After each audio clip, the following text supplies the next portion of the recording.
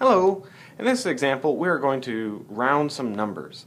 Now, the process for rounding numbers is fairly simple, and it involves two things. The first thing is you want to identify what place value you want to round the number. The second thing you need to do is to just check the number off to the right of where you want to round the number. Now, if the second number is, say, 5 or higher, you are going to change your number to the next highest one. Now, if your number is 4 or lower, you're just going to leave the number as it is. Let's see how this process works out with these two examples. So, in this first number, I want to round it to the 10,000 spot.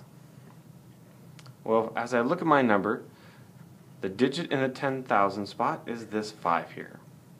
So if that's where I want to round it, I'm going to look to the number just off to the right, the 3.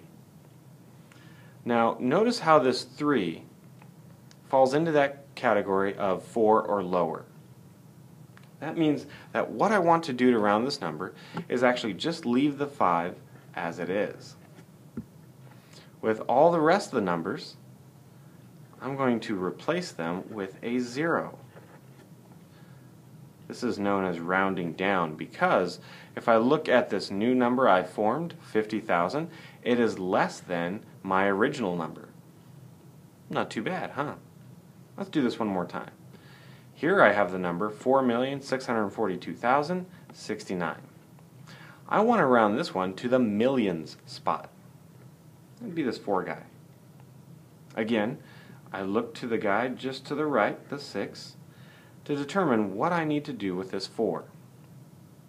Well, this 6 falls into the category of 5 or higher, which means rather than keep the 4, I'm going to bump that up one number. So from 4 it changes to a 5.